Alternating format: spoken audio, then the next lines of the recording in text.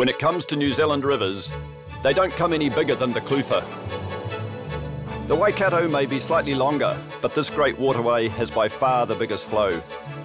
The volume of an Olympic swimming pool passes by every 4 seconds, and with it have flowed the hopes and dreams of generations, striving to make their fortune from greenstone and gold, hydropower, tourism and wine. This is the mighty Clutha. I'll be visiting some of the sources of this great river. I'll travel downstream through beautiful central Otago, past gold and wine country in the massive Clyde Dam, and on through Alexandra, Beaumont and the Rangihere Gorge, all the way to the river mouth at the Pacific Ocean.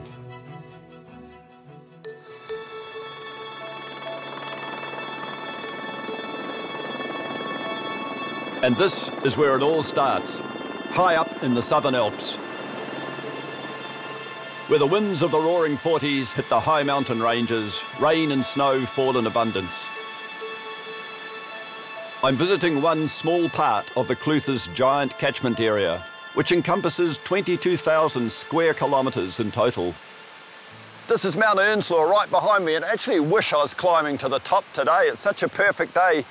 This is the source, one of the many, many sources of the Clutha River. 60 kilometres of this high mountainous country with this locked up ice behind it and free-flowing waterfalls below it is what creates New Zealand's largest river. It pours out of rivers like the Hunter into Lake Hawea, the Mikarora and the Matukituki into Lake Wanaka, and over here where we are, the Dart and the Rees pouring into Lake Wakatipu.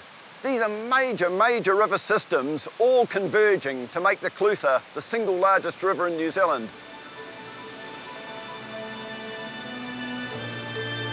I feel very privileged to be up here in this pristine wilderness. This is a part of the world few people ever get to see. These beautiful, exquisite gardens, not of our making, are exactly why I love coming to the mountains. I mean, grass is just frozen in time, zen-like mosses, shiny schist rocks, water just mesmerically falling out of the sky. I look up and it's just coming in slow motion and it rushes and hits the schist rock. I mean, to me, these are the essence of the Southern Alps. They're the essence of what we don't get in the city, what we don't get even out in the country, and why we need to seek out wilderness. All around me, water is cascading down. As the snow melts and the water runs downhill, right here, one of the Clutha's many sources begins to flow. But because rain and snow aren't constant all year round, rivers need a bit of help during the dry summer months, which is where our wetlands come in. They are like giant sponges which absorb water during wet periods and then release it slowly during the dry spells. I'm off to visit a very rare type of wetland at the head of the Nevis Valley with renowned ecologist Sir Alan Mark.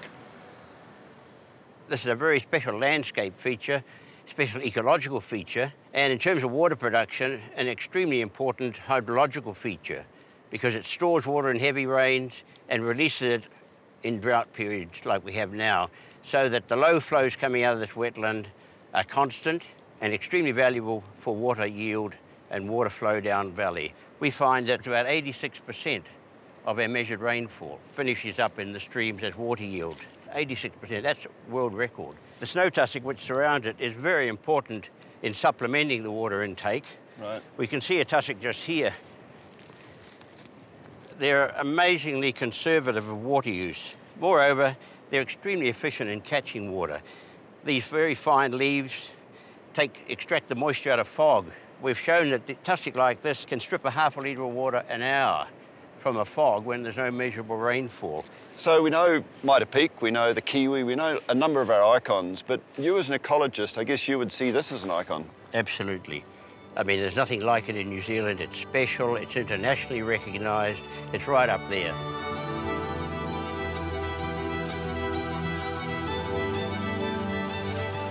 This is rather neat. I'm walking on a bog of sphagnum and sedges. It's actually a floating bog. It's floating on about 1 metre of water underneath it, and I'm floating on top of it, which is very cool. It's like being on a large sponge, but just cruising over the top. It's a very fragile place, and I find myself almost a little anxious about walking around because you disturb it so much. Such soft substrate below me. We can't just let lots of people come up here because of their fragility. So it's especially wonderful to me to be able to come here and experience them, to encounter them, to take some photographs that I hope I can take back to people and just show what hidden gems there are in New Zealand.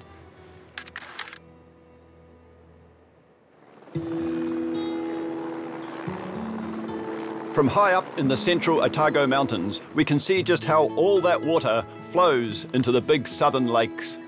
This is the Dart River, and it is one of the major feeder rivers of the Clutha. It's also one of the best examples you will see anywhere of the effect of the glaciation. Just 10,000 years ago, major glaciers poured through the Southern Alps, and one came straight down the Dart here, thousands of metres up on the side. It compressed the valley floor. It pushed the sides of the mountains out into the U shape that's classic glacial country. At the terminal face of this glacier, a large block of ice formed. It melted slowly and it formed Lake Wakatipu. After the glaciers, many of the gravels that have been ground up in the mountains during that period spread out across this landscape, carried by the Dart River into what we call a braided river system. They're extraordinarily unusual around the world. This is one of the very better examples you will see anywhere. And here, today, in this late afternoon light, it is great for mountain photography.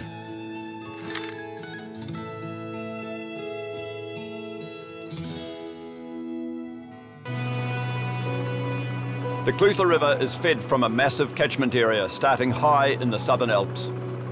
Feeder rivers flow into the big southern lakes, Hawea, Wanaka and Wakatipu, which act as giant holding tanks for the tributaries which form the Clutha. The Southern Maori tribe, Ngāi Tahu, has a long association with the river they call Mata-o. I'm joined on Lake Wakatipu by an eminent Ngāi Tahu leader, Sir Tipene O'Regan.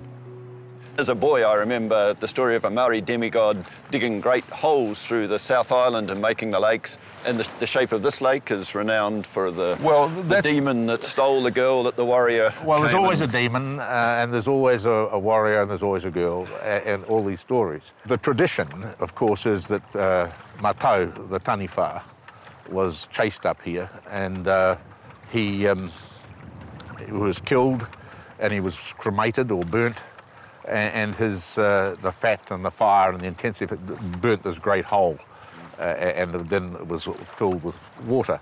How do you think your people first came here? A lot of the exploration of this area, of course, is to do with pounamu and to do with other valuable stones, the flints and working stones, because it was a culture with no sort of metal. They came here and surveyed the whole of this landmass and named it very, very early in the Polynesian story, about 800 years ago. The river and the lakes, I mean, they're not an end in themselves. Often Māori, they were a through path to... Oh, absolutely, absolutely. And this is where the cultivation of the mokihi, the reed raft or boat, was brought to a refined level greater than anywhere else in Polynesia. While Maori came here in search of greenstone, for the European, the big attraction was gold. The Central Otago gold rush began southeast of here in Gabriel's Gully in 1861. Over the next few years, around 18,000 prospectors flooded into the region, all hoping to make their fortune from the precious metal. The Central Otago landscape is dotted with relics from the gold rush. I'm heading to the old settlement of Sephistown with local historian Angela Very. So one of the first families to come in here to find gold and work it was in fact of Russian descent, I understand. Yes, Vasilo Sefovich, or as he became known, Sefa, he actually arrived the day after word got out among everyone that there was gold here. So when he arrived, according to his sons, there were around 2,000 miners camped down along the shores of the river. So he wasn't the first one here by a long shot, but his family lived here for the longest. So that's why it's called Sephistown. Yeah, and they lived here up until about 1939, 1940. So here is the Sefovich buildings, but are they the original ones, do you think?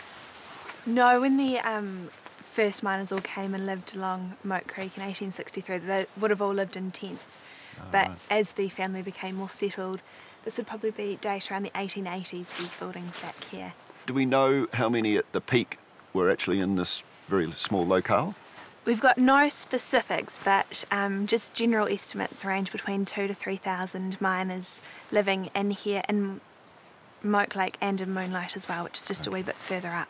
And how long did that last? I mean, 2,000 or 3,000 people here. When did it taper off, do you know? The Moat Lake rush in itself, it was a short-lived rush, I mean 2 years maximum, but they did have quite good success in what they found in terms of alluvial gold here. And then later on, of course, in the Clutha became infamous for the fact that it had 180 dredges, and I think the most dredged river in the world, someone said. Yeah, well, again, it's that same concept as they just dig out, instead of getting the gold from the hillsides, they're trying to find the gold that was deposited in the riverbed itself. So they had big, sort of like a conveyor belt, and they'd have claws that would come along and just break up the river, and then the next item on the conveyor belt was a big bucket that would scoop it up, bring it up onto the boat, and they would use that same really simple process of using the water to wash away the sand and the silt and reveal the gold. And it revealed a lot of gold, didn't it? I mean, the Clutha, in world terms, it's a big river for gold, isn't it? It is a very big river for gold. They had nuggets as well as lots of little tiny, the flecks of gold that you look for, the alluvial gold. So we look at today, this morning, on quite an idyllic scene, but we certainly don't see much indication of several thousand people toiling away, a whole villages, you know, post office, shops. I mean, when we look down there, what remains? I mean, I can't see very much at all, to be honest. There's the old schoolhouse remains down there, and if you look carefully, you'll be able to see poplars sort of planted in a box shape, and that would have been the windbreak for the house. So there's lots of remains like that and hedges. Now, if the gold value raises another few $100s an ounce, will people come back here? I think so. There's definitely interest. It has been raised in people sort of looking to revive old gold mining towns. There's been interest out in Macetown as well. So there's still gold in them there hills. There's still gold in them there hills.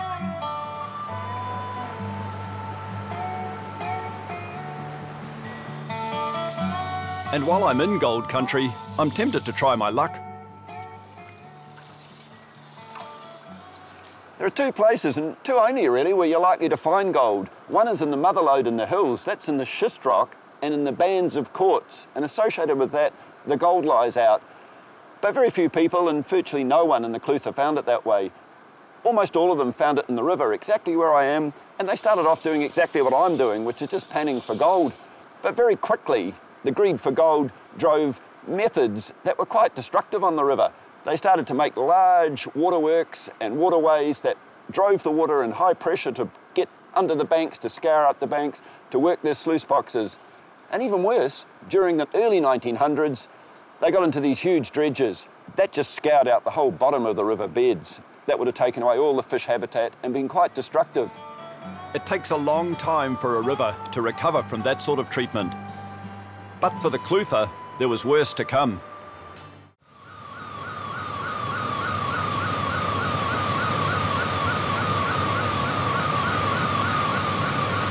This is extraordinary. This is New Zealand's greatest river, the biggest river we have in New Zealand, the Clutha, pouring through the slipway at the Clyde Dam. And it just astounds me what humans can do to nature, to one of our wildest rivers, to just channel it to such a narrow scope and let it pour through this great concrete structure. Absolutely astounding.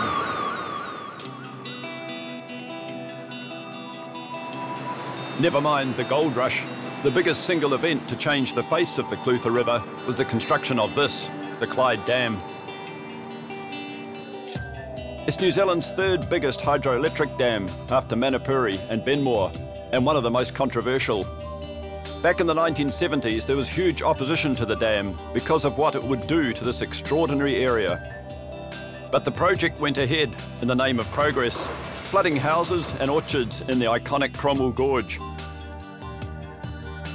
and creating the 26 square kilometre Lake Dunstan, where there was once a free-flowing river. Today, I'm getting a guided tour of the dam with Daniel Druce from Contact Energy. So that's an extraordinarily high slipway. I mean, how high is this dam compared to others? Well, this one's about 60 metres high above ground as we look at it. But you've got to remember there's another 40 metres that is going underground from this point. So it's 100 metres. About, yeah, nominally. I mean, almost everywhere in New Zealand has problems with earthquakes. I know it's the case down here as well, all the work done when they were building the dam. I mean, how do you mitigate it against our unstable land? Well, obviously you build the biggest, strongest dam you can. The dam's keyed into the rock on the sides of the dam. It's keyed in on the base of the dam as well. It's 1 million cubic metres of concrete, so it's fairly heavy. Clyde's also got a special feature, and then we've got what's called a slip joint here, which allows the dam to move in an earthquake and just ensure that its integrity Concrete remains. Moving? Yes. What's the actual join made of? Oh, there's a big stainless steel plug that is able to move inside a very large earthquake. That's extraordinary. Yeah, how much power do you get out of this dam on New Zealand level? What are we supplying? We used to be able to say we power Dunedin on an average day, That's enough power for around 100,000 people. but unfortunately Dunedin's grown a little bit. So, but you get the idea of size. It's big. We're heading down for a rear look inside the dam itself. And what's extraordinary is that not one, but 2 huge concrete walls have been built side by side. This is one of them, and this is the other one, and there's a gap of about, well, 2 metres between them. That's to absorb the mother of all earthquakes. It'll probably never happen, but if it did, they could compress together a little. But to me, it's like the mines of Moira in something like a Lord of the Rings movie. You look up, a massive cathedral-like concrete structure. Absolutely extraordinary. And I guess in the worst of all earthquakes, we'd see these coming together a bit. I don't think we'd be here in the worst of all earthquakes. You make a good point. How long is the lifespan of this dam, do you think? It's a very long time.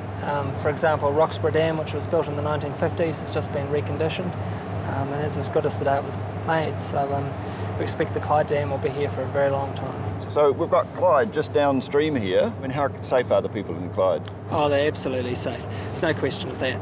They've been living with the Clyde Dam since, well, must be 25 years as a minimum now, so they've lived through it all.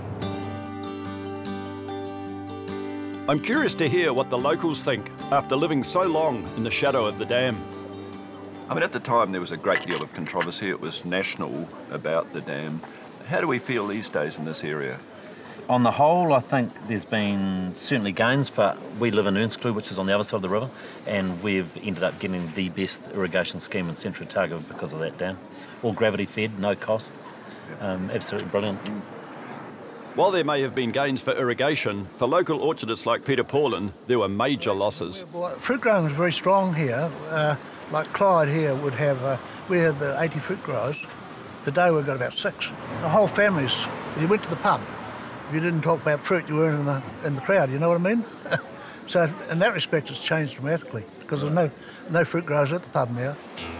And for sports people like kayaker Gordon Rayner, the river has changed for the worse.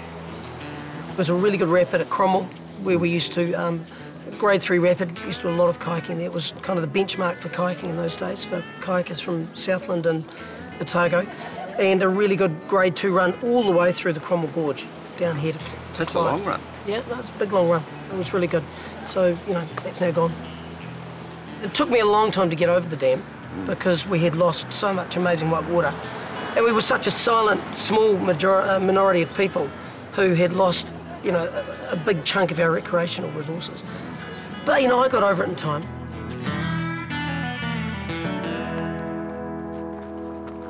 And this is the effect of the dam. Up here was the wild Clutha River. It actually had some wonderful apricot orchards on the edge of it too.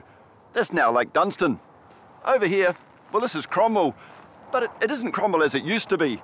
The old Cromwell, well, that's some 20 metres down under the lake here that's been created by the dam. And that's the Kawarau River flowing in. They were 2 wonderful wild rivers. Most of the original town was cleared for safety reasons, so all that's left beneath the surface is the old Cromwell Bridge.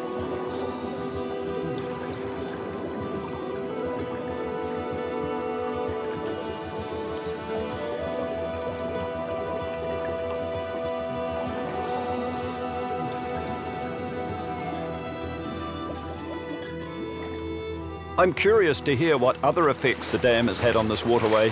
Hi. How you doing, Craig? Good, good. Cold out there? Oh, it's not too bad in dry sets, mate. Oh, yeah. Yeah, big eels down there, lots of fish life or anything? I wish so, but no. It's fairly, I believe that the water feels fairly a little bit stagnant, and I think I've only ever seen about 2 trout there and the odd very small native bullyfish, but very little fish life and not a lot of freshwater native plants, just a lot of oxygen weed choking things up, really, yeah. Why do you think that is? Well, it's hard to say, but it's just not really natural, and I just don't think that the environment is, best the way it was, really.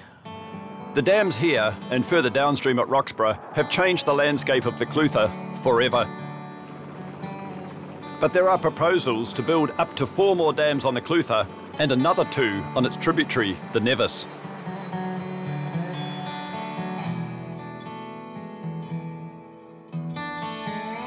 I'm heading up the remote Nevis Valley with Nomad Safaris and an old comrade in arms, Forest and Bird Field Officer Sue Maturin. Sue and I fought to save Westlands forests back in the 1970s, and now she's determined to save the Nevis. So Sue, the dam proposal, where's the dam going to be and how much land will it flood? It's going to be 2 dams, one dam down here and another one further down, and it's going to flood this part of the river and it will de-water right down by the confluence with the Kaurua River. It's the best part for kayaking. And then it will flood this entire valley as far as the eye can see, up to those foothills there. So there's plenty of rivers in Otago. Some people might say this is just another one, surely. But there's not plenty of rivers that don't have dams, that don't have irrigation takes off it. And this is one of the last Central Otago rivers of any consequence that has no dams, no irrigation. It's pretty much unmodified and it's flowing in its natural state, right from up in the headwaters in the Nokamai down to the confluence of the Kaurua. A dam in this valley would threaten several plant and animal species, including a rare forget-me-not, a freshwater fish called Golem galaxius, and the Nevis skink. So, there's some wonderful natural history values, but there's a human history to this landscape to preserve too. Yeah, Nevis has a real legend. There's a kind of mythology attached to the Nevis. Everybody knows about it. It's this distant, remote place that has a long goldfields history. Believe it or not, there were 5,000-6,000 people living in this valley. We had one town here and another town further down the valley. So we're going to lose a unique part of New Zealand's history as well as unique ecosystems. And we'll lose some of the best, most challenging kayaking to be found in New Zealand and even in the world. It's world-renowned kayaking in the Lower Nevis. People say the reason we're doing this, not because we love dams as such, but because we need power. How do you answer that? We do need power, and many people think that hydro is renewable. The water's renewable, but the ecosystem that you destroy when you create a dam and a lake, that's not renewable. No other generation would ever see what you and I are seeing here now, because once the dam's here, this ecosystem will be gone.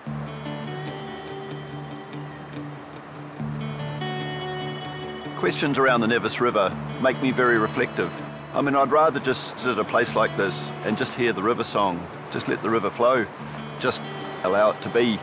But we have to be aware that people do require power. People want to dam rivers for irrigation. We also have to be aware, though, that there's a limit to how far we can go. It does seem at this stage in our society that we have gone a long, long way to destroying the natural and wild qualities of our rivers of the east coast of the South Island. We do need power, but is the price now just getting too high? Our wild rivers are as important as our forests. We've protected all of our forests. It's probably time we thought seriously about protecting all that's left of our wild rivers. Over the years, the Clutha has lured generations seeking their fortune from greenstone and gold, and most recently, wine. In less than 30 years, the Central Otago wine industry has grown from nothing to a $150 million a year business, due mostly to the area's world-renowned Pinot Noir. I'm visiting the godfather of Central Otago wine, Alan Brady, who planted his first vines here at Gibbston Valley in 1981. And the evidence at the time was that you can't grow grapes in Central Otago. And so I have a stubborn streak, so I thought, well, why not? Let's give it a try. Alan's grapes are planted beside one of the Clutha's tributaries, the Kaurua, and the river plays no small part in the vineyard's success. microclimates, I mean, do you think they're related to the river at all? Well, we think it is. And if you look in Europe, a lot of the great wine regions are on the banks of rivers, the Rhine, the Mosel, the Rhone in France, and many others. And they're there for a reason.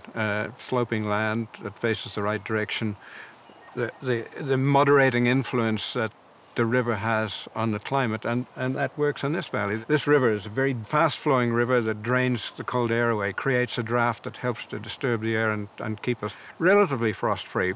We loved that river, and the look and the sound and the influence that it had. And wine is one of those very few products that can reflect a unique thing. The wine we make here can't be made anywhere else. It reflects this valley. I'm in for a special treat. A visit to Alan's remarkable underground cellars. A totally different environment in here. It's totally taken a while for my eyes to adjust. Oh, this is absolutely wonderful, Alan. You've buried right into the banks of the Clutha River. In the bowels of the schist. The schist, yes, yeah, the yes. 200 million year old schist. Well, it was a logical thing to do because in Europe they've stored wine underground for centuries. So why is it good for wine to store it inside a cave in the side of a hill? It's a great environment for wine. It's stable. That's the most important thing. Temperature doesn't vary. The humidity's about right. And all of those things allow the wine to mature gracefully. So this is the library? Yes, this is the Holy of Holies. 25 years of winemaking history in here, Craig, including some very old bottles. This is a pretty significant old bottle. This was a 1990 Pinot Noir from one of the first that created any attention for Central Otago Pinot Noir. It won a silver medal at the Easter show and created a lot of interest, not just in New Zealand, but overseas as well. And it's still tasting extremely good. A lot's been written about our mountains, our forests, and our coastlines, but there are too few voices for our rivers. Some shine out, like painter Petrus van der Velden and his brooding cataract painting from the Otira Gorge, James K. Baxter's love affair with the Whanganui River, and right here on the Clutha, poet Brian Turner, and perhaps our greatest writer, Janet Frame, who wrote, I now came face to face with the Clutha, a being that existed through all the pressures of rock, stone, earth and sun, linked to heaven and light by the slender rainbow that shimmered above its waters. I felt the river was an ally, that it would speak for me. Alexandra in the autumn is extraordinarily beautiful, and it's here that I am meeting Dame Gillian Whitehead, a leading New Zealand composer whose work has been hugely affected by the Clutha. She has written a piece for clarinet called Mata O, inspired by this great river. As I was writing it, the river was flowing past the window where I work, and I kept looking at it, and I'd been very taken with the idea of the two currents that flow, the deep one, which is what makes it a very dangerous river, and the slower one on top, and the interaction between the two. Mata'ao refers to various concepts. Could be like the wake of a giant canoe, like moko, quickly written on the surface of the water, and the meaning of current and layer. And so all those came into the piece.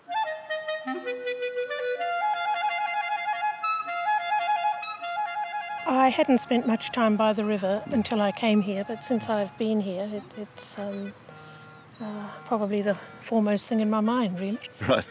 Runs right through your life at present. Yes. Literally. Yep. And how would you like people to regard this river in the future, and do you think your art would help people see it a certain way?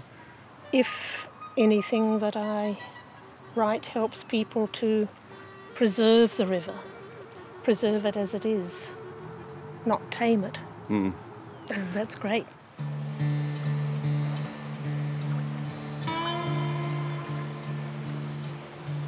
Wait. I am. I'm heading down the next stretch of river with my old mate Hugh Kennard. Hugh's an intrepid kayaker, but today we've chosen a more sedate way to travel, this dinky little inflatable raft.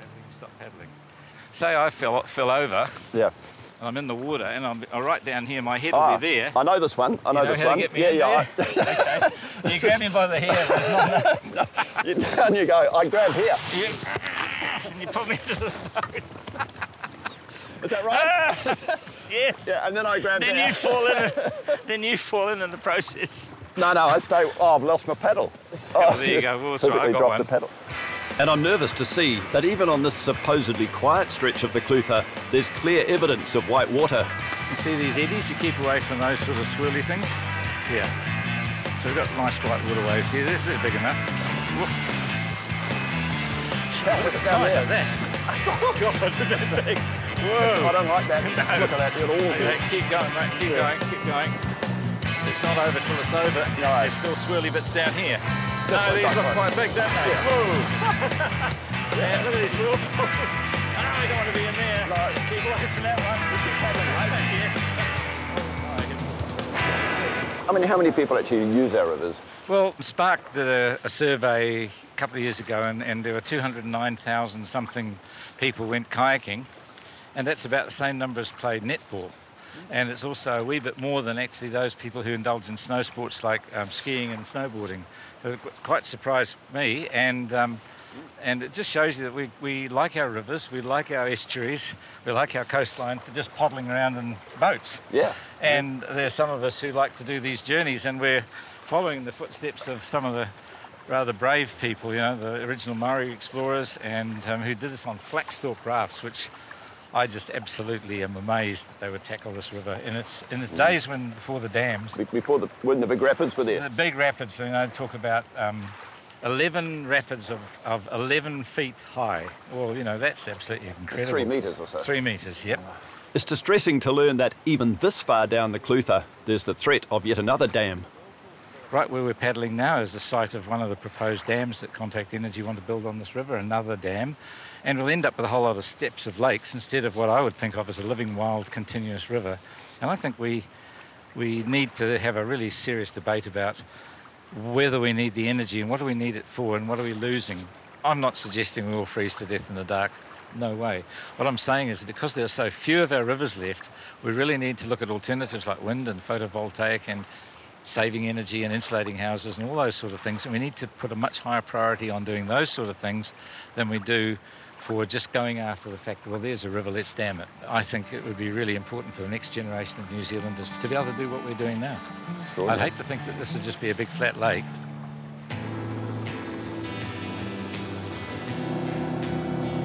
I'm taking the fast route down this stretch of the Clutha with Beaumont Jet Tours to visit a character named Bill Dacker. Hey, good to meet you. Yeah, good. Bill lives half his time in an unusual riverside retreat built by his father 80 years ago. Wow, so this is the patchwork house. The patchwork house, yeah. The recycled house, really. It's, yeah. So there's an old gold mining flume pipe. A gold mining flume for the Yeah, that my father found somewhere around here, and he put this place together. There's a Model T Ford window on the other side, you know, totally recycled, but in the 1920s. But it was the cook hut when I was growing up, and the building at the back there was very much smaller, and that was the main sleeping building. Yeah. This is the villa. This is the villa. So can we look inside? Yeah, absolutely. My humble home, as it is. Very home. These beams here, these Carnuka poles, were the original roof of the building, original building here, which was a shed to dry the deerskins, as Dad was a deer colour in those days. This place has been added on to. Dad did most of it as the family grew. The river dominates the place. The sound of the river is our constant companion. Yeah, we can hear it now. Because I kind of think of this as a river cottage, but I guess it was home. I mean, were there lots of homes similar to this in what we call the old days? This was sort of unique, I think, to the era that I remember at Beaumont. There were lots of little huts once upon a time upon the river, that's true. But we're probably the last of them. Bill takes me to an outstanding spot in the Rongahere Gorge. The kilometre-long Birch Island has been described as an ecological Noah's Ark. As a conservationist, this is the most important part in the whole Clutha River, below the Dart River, below the major lakes before we get to the ocean. And the reason for that is that this is native forest. It's all that's left of what once completely covered this whole area. What's it like around here? What sort of species are we mainly seeing? Well, here we're seeing an understory of small tortora, a lot of small tortora. The top story is a lot of mountain beech. There's a wee bit of red beech amongst it. How was it left here when it was cleared everywhere else by Māori moa hunter first and of course then by Europeans? Why was this left? What was left? Well, it's just this little corner, you know, the roads came in from that side, but they didn't go any further. The roads came down this way, they didn't go any further, and it left this bit here untouched, except by the sawmillers. The sawmillers took out all the worthwhile tortora and matai, but they didn't take it all. What's phenomenal is the undergrowth and the amount of small tortora tree. If you just look around here, there's so many you end up not being able to count them all. So this will be a big tortora forest one day, because they will grow, keep growing. These other trees don't live as long. They'll fall over and die. And it also provides some sort of habitat for special creatures, huh? That's exactly right. And so, you know, rats don't get across the swift river on both sides. That's the main thing. Rats and mice. No, not here at all. Not only are the birds that live here safe from predation, such as the kakariki, but that means also the understory, that the insects that live down here, they're safe from predation. It's from places like this that you could get regeneration. Yes, absolutely. You could get the old New Zealand back. Yes. So healthy looking, you know. Cool, let's go. When all the land for miles around has been lost to development, it gives me hope to see a small pocket of native forest surviving in the middle of the river.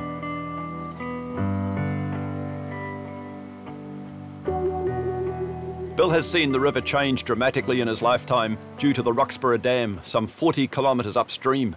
These banks were shaped like that once, and now they're like that. That gravel bed behind us there was way up there, and it's shifted down here. I mean, the gravel always shifts in a river like this, but there's no gravel replacing that gravel because of the dam has really changed that flow. And like many on this river, Bill is living with the threat of another proposed dam, which could flood this entire area. What do you hope for the future for the river? I guess what one looks for is that it will stay here. Even as it is, it's just wonderful, you know. I mean, I referred to it once as being sick, and I suppose the silt on the rock, it's a sign of its sickness. But it doesn't really matter. The river's still here. It's wonderful. If they build another dam down there, it won't be.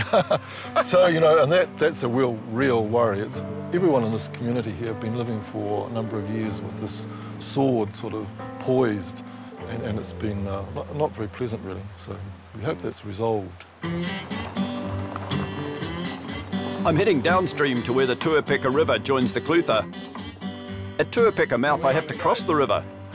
There's no bridge, so I'm taking a punt, literally. Hi, I'm Craig. Oh, no, Benedict is my name, yes. Oh, good to meet you. Yes. And you're the ferry. This rare punt, or ferry, is yet another example of man harnessing the might of the Clutha, but in a good way. Now tell us about this ferry, please. This is amazing. It's been here since 1896, and it's been going sort of continuously ever since. Yeah? Yeah. It's the only one of its kind in the Southern Hemisphere. In the Southern Hemisphere? Yeah, the only one of its kind. The river's current provides the power to get the punt across to the other side, with cables and a rudder to keep it on track. Can I have a go? Yes. Yeah? Yeah, oh, great. Yeah. Show me the ropes then. Yeah. You pull this forward a bit? Yeah, swing around this way. I don't actually know what I'm doing. What am I doing? That's what changing the rudders. See, the rudders. The rudders on the boat? Yes. Yeah. And that's angulating us out into the stream? Yeah. Hell, I'm going fast. I'm really steaming across the river. Pull it this way, quick. Yeah. Yeah. This is a bit like one of these American Cup boats, and I feel a bit out of control on it, actually. This is a strong current, much stronger than I expected. But we get in closer. Yeah, I don't want to hit that wharf. I do not want to hit that wharf. That suddenly took off in there. There's a lot of power, isn't it? Yeah, that's where the main current is over here. Oh, OK, so I've gone through the worst of it. Sort of backwashing in here, see? Yep. Oh, it's a great way to get across the river, I must say. And the most remarkable thing about it in this day and age is that it's free, thanks to the Clutha District Council. Why don't we do this in more places? We're just using the power of the river. Yeah, I know, but no one. No energy. No one wants to use it. This is thoroughly modern. I mean, this is a sustainable way to get across the river. Cheaper than a bridge. Yeah, it is. Yeah. Oh, the dearest part of it is me. Hey, well, it's been a great journey. Yeah. Thanks, Peter. Yeah, gotta go. Okay, mate. Yeah. Sure, the Tuapeka punt is a bit of a novelty, but it's also a prime example of sustainability and using the river's power to good effect. Long may she run.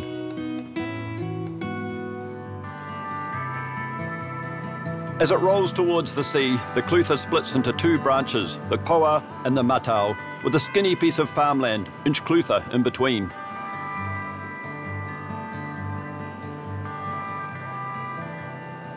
The historic settlement of Port Molyneux dates back to the 1840s, and it's here that I meet my friend, Southern author Neville Peat.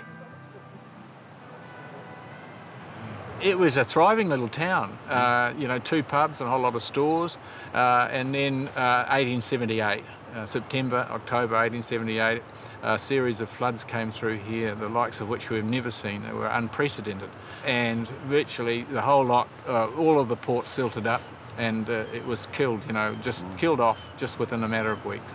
I mean, my feeling is that the Clutha has been host to a lot of dreams of humans, some of which have been quite destructive on the river, whether it be hydro, whether it be dredging for gold. I mean, these are very big schemes that have had a big impact.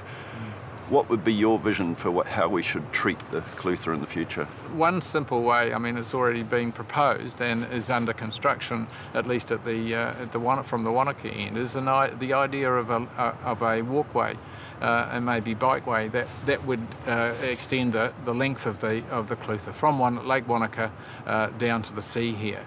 And I think when you introduce people to the edge of a river as mighty as the Clutha, you give them a sense of what it is, of the spirit of the river, of the river's natural values, obviously, apart from its scenic and landscape ones. And I think that is, more than anything, would help us appreciate its values. I've reached the end of a long journey, one of the longest you can take on a river. The Clutha, our very biggest river. And I have sort of mixed, ambivalent feelings at this stage, because I think humans have put a lot of dreams on this river, from the moa hunters to the greenstone gatherers to the gold hunters, and more recently, of course, those that have looked for hydro as a way to get something out of this river. And I think for all that we've done to this river, we also take a very positive feeling out of it, and people have just spoke nothing but fond thoughts about how wonderful the Clutha River is. It is a great river. It has a wildness. Yes, we've damaged it, but it has a future, and this river will keep going way beyond all of our crazy dreams.